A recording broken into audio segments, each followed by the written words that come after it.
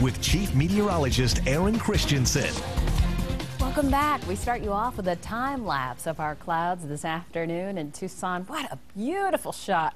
Hard-working photojournalist Andrew Batista shot this for us and kind of sped it up. Really cool. And you can also see the trees just constantly blowing around there as the wind was quite elevated. Honestly, the clouds helped us suppress our wind somewhat, kind of keeping it, preventing sort of that mixing of the different layers of the atmosphere. So if we hadn't had some of that cloud cover this afternoon, our wind would have been even stronger still.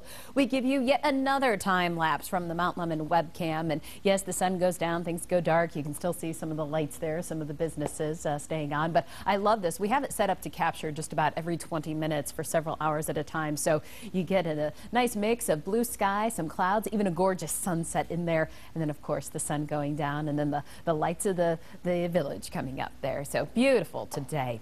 So get your skis shined up and grab a stick of juicy fruit, I guess. It is time to ski the lemon. Did I just age myself with that commercial? Guy recognizes it, Jennifer does. Dustin and Austin looking at me, they're the young ones. They're like looking at me like, what is that reference all about? Some of you might know. Although Guy choose Dentine? Yes. That's your gum of choice, isn't it? Okay, the classic one.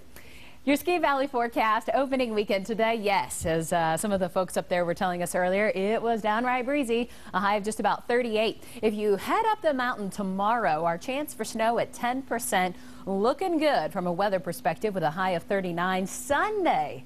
Now, Sunday, this is when it could get a little tricky. Yes, we have a 70% chance for snow on the mountain. That means you'll want to get up there early because the potential for them to close Catalina Highway is quite high with a snow chance that good, 70% on Sunday, and the high temperature that day in the 30s, upper 30s as well. So how gusty did we get? Tucson's wind gusts near 40 miles per hour this afternoon. Sierra Vista 28, the same for Nogales.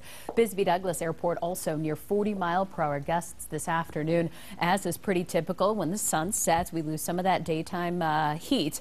Our wind also tapers off, although still elevated in Douglas, 32, 28 right now at Tucson's airport. Here are those other current conditions that we're working with. Our skies, mostly clear. We do have some high-level clouds over us right now.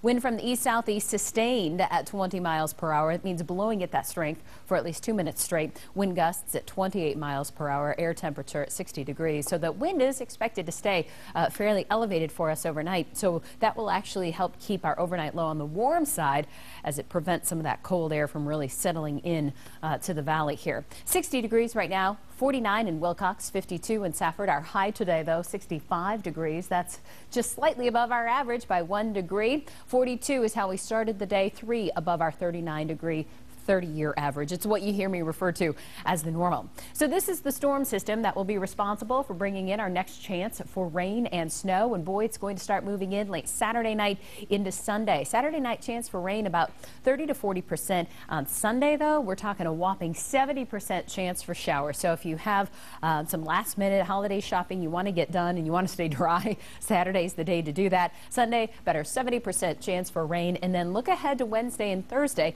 another 10% chance for showers then. 9 on your side at 6.